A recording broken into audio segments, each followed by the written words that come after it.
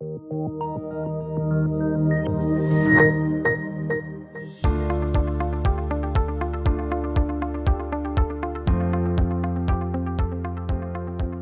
to the C-Suite at the Open Video Series with TMX Group. I'm Arnie Goldstein, the head of company services based out of Vancouver. Joining me today is Mitchell Smith, the president and CEO of Global Energy Metals Corporation, trading on the venture under the ticker GEMC. Mitchell, welcome. Nice to chat with you today. Excellent. Well, thank you very much for having me and Global Energy on board. Look forward to speaking with you. For sure. So tell me all about Global Energy. What are the three things that you'd really want investors to know about right now? Sure. So Global Energy Metals is a publicly traded company. We're listed on the TSXV, as you mentioned, under trading symbol GEMC.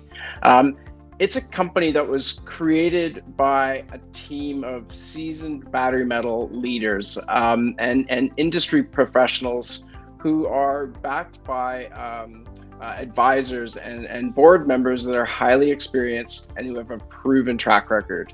You know, as early adopters to the battery metal sector, we formed this company to provide our investors exposure to the shift in electromobility and energy storage in what is now becoming a mega trend for investment. Climate neutrality and the supply exposure to the core minerals that are essential to it are very much key to Global Energy Metals. You know, we recently tightened our share structure through a share consolidation. We successfully placed a small but meaningful, fully oversubscribed private placement with the resulting structure of which just under 50% is held by company insiders. Favorably positions the company to execute on its strategy and build value for our shareholders. You know, we've acquired strategically located cobalt and nickel and copper projects in some of the world's safest mining jurisdictions, and that includes Nevada, Queensland, Australia, and of course Ontario in Canada. And these are really primed for exploration and development. We also have equity stakes in other battery metal focused resource companies, adding to and complementing our strong project portfolio. And it really increases our exposure to the EV battery and energy storage markets.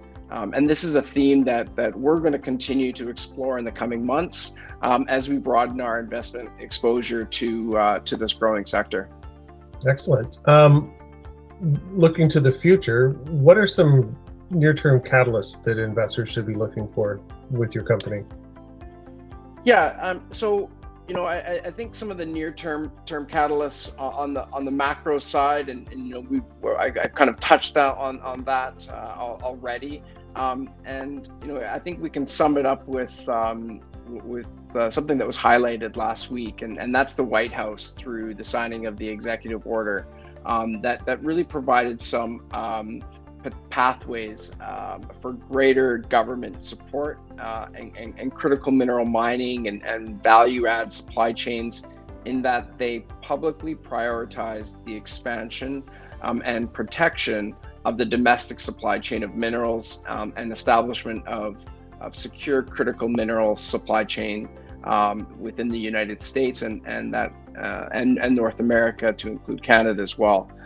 That executive order is noteworthy in that there's been no other U.S. administration since the World War II that's put forward such an aggressive set of policies aimed at providing financial and other assistance to the mining and processing of so many critical and strategic metals on U.S. soil. And so, you know, we just announced today actually our own U.S. policy through the formation of a U.S. subsidiary called U.S. Battery Metals Corporation, and that's to capitalize on the rising interest in electric vehicle supply chain, and with it, we'll hold as our first acquisition an 85% interest in the Lovelock and Treasure Box battery metal projects in Nevada, which are in very close proximity to end-use manufacturing, including Tesla's Gigafactory, Nevada. And so we see really important and great opportunity in further developing these Nevada assets with nickel, copper, and cobalt, but also looking to advance our Queensland projects, which are heavily weighted with gold, cobalt, and copper, and to strengthen our overall exposure to the battery mineral supply chain. That's fantastic.